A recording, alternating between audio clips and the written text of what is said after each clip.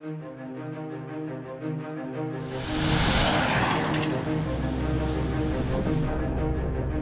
Farsight is our name for putting Hivemind on the Airbus DT25 target drone. So this is a family of drones that are used for targeting, but the vision is to expand their capability and ConOp to something much larger.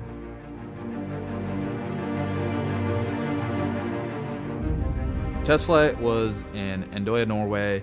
It was an integration of Hivemind on the DT25, and we demonstrated air-to-air tracking in a simulated contested airspace. Farsight demonstration utilized 2 live DT25 aircrafts, a red and a blue aircraft. The blue aircraft was the one that we had autonomy on, and the blue aircraft's responsibility was to track the red aircraft, which is an uncooperative that was being flown around by another GCS operator on the ground. Airbus provided us with the third-party ATR solution. Have you seen like those videos where there's an object and then there's like a green bounding box around it?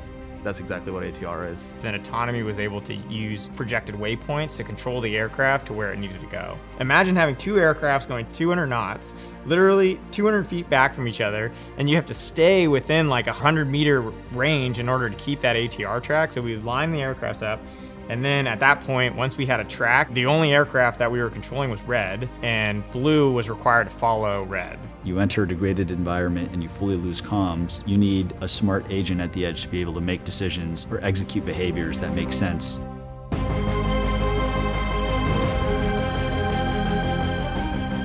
We integrated Hivemind on the DT25 in 3 months.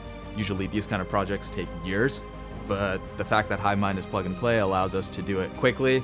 So we had like test developers writing code. We had engineers doing integration and testing.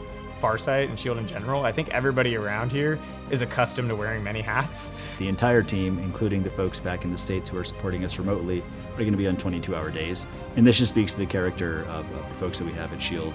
SHIELD AI is low risk just because we've integrated on, I think, well over 15 platforms at this point. So we know what we're doing and fly real missions.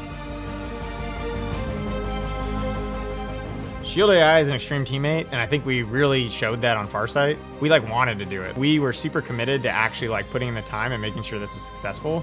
And our Airbus counterparts were the same. It was really a collaborative effort between the two, which made the project 1,000 times more fun to work on.